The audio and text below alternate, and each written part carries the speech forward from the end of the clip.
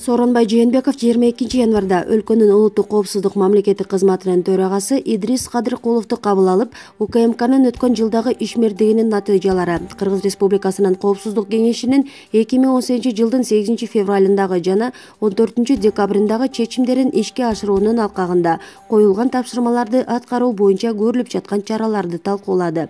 Кадыркулов Ажога аткарып жаткан иштери боюнча толук маалымат берди. Мамлекет башчысы өлкөнү санариптештирүү чараларынын алкагында УКМК тиешелүү органдар менен биргеликте кибер коопсуздукту камсыздоо жана Кыргыз Республикасынын маалыматтык инфраструктурасын ишенимдүү коргоо маселелеринин үстүндө иштөөсү зарыл экенин белгиледи.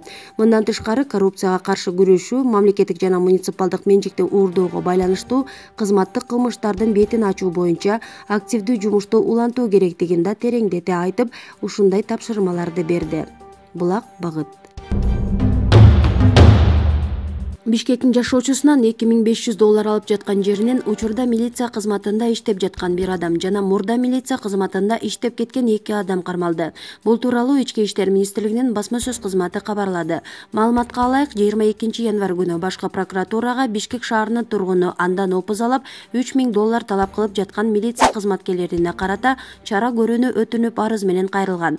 Ал арызында милиция кызматкерлери бул үчүн ага карата жазылган арыз боюнча кылмыш иш козгобой турганын айтышканын жазган. Ички иштер министрлигиндеги ички чалгындоо кызматы УКМКнын кызматкерлери менен биргеликте кечээ 24 январда $2500 өлчөмүндөгү акчаны алып жаткан жеринен 3 адамды кармады. Анын бири 30 жаштагы жаран Бишкек шаардык ички иштер бөлүмүнүн криминалдык кызматындагы кызматкер, экинчиси 36 жаштагы жаран Ички иштер министрлигинин мурдагы кызматкери. Ал кызмат абалынан кыянаттык менен пайдаланып акча талап кылгандыгы үчүн издөөдө жүргөн. Ал эми үчүнчүсү 38 жаштагы жаран Ленин райондук ички иштер бөлүмүнүн мурдагы кызматкери. Алдамчылык боюнча издөөдө жүргөн. Учурда бул боюнча тергөө жана иликтөө иштери улантылууда. Бул ишке тиешеси бар башка адамдарды аныктоо иштери да жүрүүдө. Ал эми жогорудагы 3 адам УКМКнын убактылуу кармоочу жайына киргизилди. Россиянын Пензенск облусундагы жол кырсыктын кесепетинен Кыргызстандын 2 жараны каза болду. Окуя кечээ 24 январга караган түнү болгонун Россиядагы кыргыз диаспорасынын өкүлү Улан Кошматов билдирди. Анын айтымында Төмөнкү Новгород-Саратов унаа жолунун 420-чакырымында Toyota Alphard менен Газ өлкөсүндөгү жүк ташуучу унаа кагышкан. Toyota унаасында 8 жүргүнчү болгон, кырсыктын кесепетинен кыргызстандык 2 жаран көз жумган. Алдын ала маалымат боюнча жүргүнчүлөр Казакстанга документке мөөр бастыруу үчүн бара жатышкан. Каза болгон эркек киши 54 жашта, ал эми кыз 26 жашта болгон. Калган 6 жүргүнчү ооруканага жеткирилсе, 2 адамдын абалы оор. Учурда каза болгон жарандардын жакындары сөөктү мекенине алып кетүү үчүн уруксаат кагаздарын даярдап жатышат. Чуңкурчактан келе жаткан жол тандабас жардан кулап айдоочу каза болду. Укук коргоочулардын айтымында айдоочу тоо лыжа базасынан келе жаткан. Арашан айылына жакын жерде Lexus 460 үлгүсүндөгү автоунаа 150-200 метр бийиктиктен кулап түшкөнүн Чүй облустук милициясынын маалымат кызматы билдирди. Кырсык 24 январда болжол менен саат 15:30 чамасында болгон. 28 жаштагы айдоочу Чуңкурчак тоо лыжа базасынан келе жатып, жолдун тайгактыгынан улам рулду башкара албай жардан кулап кеткен. Машина бир нече жолу ала салып, айдоочу окуя болгон жерде каза болгон. Автоунаанын ичинде ал жалгыз экени белгилүү болду. 2014 жылдан 2018 жылдарга чейин Кыргызстанда мыйзам бузган чет өлкөлүк жарандарга 198,888,000 сом айып пул салынды. Бул тууралуу Ички иштер министрлигинин орун басары Мирлан Каниметов бүгүн 25 январда өкмөттүн миграцияга байланыштуу атайын жыйынында билдирди. Бул айып пул 22.031 чет элдикке чегерилген. Анын ичинен 549 республиканын аймагынан сыртка чыгарылган. Алар негизинен миграциялык эрежелерди бузганы такталган.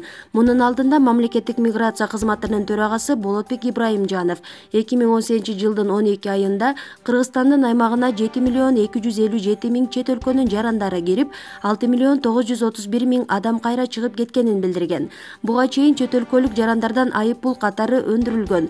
731.500 сомду өздөрүнө ыйгарып алган. Ички иштер министрлигинин 10 башкармалыгынын жана Бишкектин 1-май райондук милиция бөлүмүнүн кызматкерлерине кылмыш иши козголгон.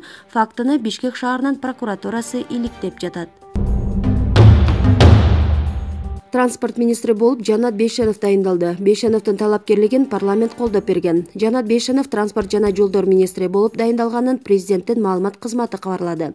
Тийиштүү жарлыкка өлкө башчысы Сооронбай Жээнбеков кол койду. Бейшеновдун талапкерлигин 24 январь күнү жогорку кеңештин депутаттары колдоп берген. Талаш шаарындагы көп кабаттуу турак үйлөрдүн биринен эркек кишинин жансыз денеси табылды. Бул тууралуу аймактык кабарчыга өздүк булактар билдирди. Жансыз дене кечээ 24 январь күнү табылган. Маркумдун дайыны бир нече күн чыкпай калгандыктан кошуналары милиция кызматкерлерине кайрылышкан. Жансыз дене табылган үйдөн арактын бөтөлкөлөрү да чыккан. Бул окуяны Талас облустук ички иштер бөлүмүнөн тастыктап, Талаш шаарындагы көп кабаттуу үйлөрдүн биринен 1969 жылы туулган эркек кишинин жансыз денеси табылгандыгын билдиришти. Бул адам ижарага алган батирде жашачу экен. Үйдүн ээси ижаранын акысын алам деп келиптир. Үйүн ачкычы менен ача албай милиция кызматкерлерин чакырган. Үйдүн эшигин ачкан маалда белгисиз себептерден улам каза болгон кишинин жансыз денеси табылган. Денесине кароо жүргүзүлүп, каза болгондон кийин денеси бир жумадай жатып калганы маалым болду. Бүгүнкү күндө тиешелүү экспертизалар дайындалды деп айтылат маалыматта. Маалымат булагы турмуш кийчи. Орусияда тыюу салынган Ислам мамлекети террордук тобунун мүчөсү болушкан жана ок атуучу курал, колго жасалган жардыруучу зат колдонуп, Москвада жана Санкт-Петербургда теракт уюштурууга даярданышкан деген айып менен кыргызстандык 8, ал эми өзбекстандык 3 жаран соттолгонун Московская газета басылмасы жазып чыкты. Москва аймактык аскер соту аларды Орусиянын кылмыш жаза кодексинин 205 беренеси теракт жасоого даярдануу менен күнөөлүү деп таап, 6 жылдан 18 жылга чейин күчөтүлгөн режимге абакка кесүү чечими чыгарды.